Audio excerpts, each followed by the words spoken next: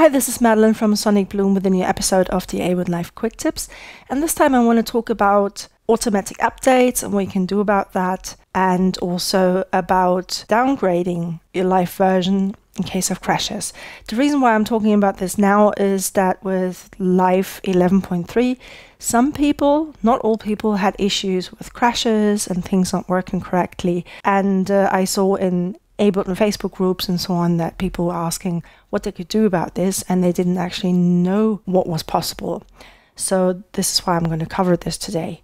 So the first thing is we can go into the live preferences with Command or Control comma, and then here you can see under maintenance, get automatic updates, and I've currently set it to never because I chose to actually install Live 11.2, the latest version, and then Live 11.3, the latest version, separately, just in case, because I was working on important things, and since some people reported issues, I thought I'd just be safe. So I've set it to never. The other option is ask me, so whenever an update is available, when you start Live, it would ask you if you want to update or not, and then you could jump on the internet and check out what others are saying, for example, or you could set it to always, so it just automatically updates every single time with very few exceptions, but then Ableton would make this clear.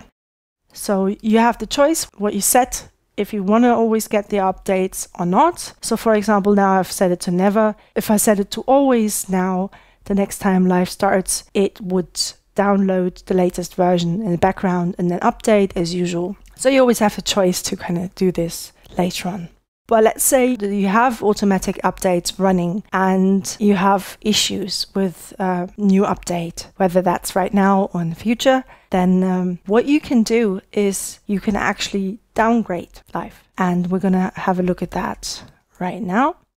And so I'm going to my internet browser, and I've already logged into my user account, and just wanted to show you where you can get to previous versions of Live. And this is in your user account under licenses and packs. Here it says you can download previous Live versions from the download archives. So we're going to click on this. And here you can see all the versions. So here the latest of Live 11.3 is 11.3.3. And you can download your respective version or even a different one if you ever need this. And you can see it goes down way back, all the way to the beginning. Live 1.5.2 is the earliest version. Technically, you can install all of them if you ever want them. Have a look if it actually works on your new computer still. So technically you could do this. You won't be able to authorize old Live versions unless you have a license going back that far. So yeah, here you can see all the Live versions. And so here, for example, with Live 11, you can go back. And that's particularly helpful if you have crashes or so going on. So I could say like, okay, well, we're on 11.2.11 with the latest version, and we could download this in case you're having trouble with 11.3.3. What you can do is you can install different versions of Live alongside each other, so that's not a problem. So you can keep your current version even if it's crashing, you know, just let it sit there, wait for an update that fixes the issue, and have an older version installed alongside that you can use in the meantime. The only thing you have to consider, like we've been getting quite a lot of updates with new features added, which is great because we don't have to wait for an upgraded version that needs to be paid for, but we actually get free updates with free new features quite regularly now. But a downside of this is that while we're getting new features, the backward compatibility is reduced. So for example, if you have been doing things in Live 11.3 and you've been saving a Live set, then